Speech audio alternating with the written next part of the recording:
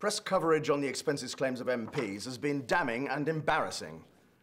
We shall now discuss your expenses claims before I decide upon an appropriate course of action. £2,500 on singing lessons? For karaoke at last year's Christmas party. La la la la la la. Quiet, you warbling fool! £12,800 for a second wife allowance? That was for my holiday wife in the country.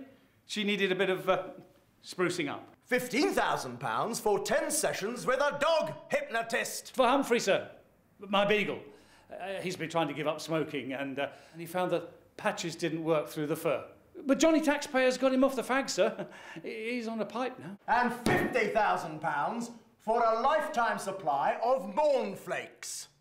You've spent more than the average British taxpayer's salary on cereal! Before you fire me, Prime Minister, can I just pour you a bowl?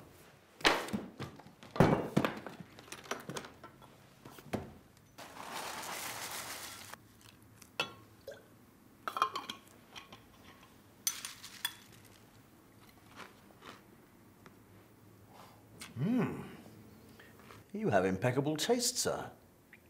And that should not go unrewarded. Fancy being Chancellor? Pass the milk. Yeah!